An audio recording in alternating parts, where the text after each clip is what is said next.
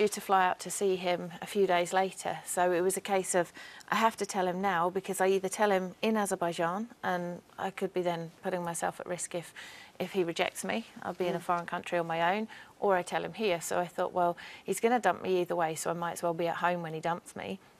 Told him on Skype, and he was absolutely great. You know, and he's gorgeous. I've seen him in the green room, and you now have a 2-year-old daughter called Sabira. Yeah.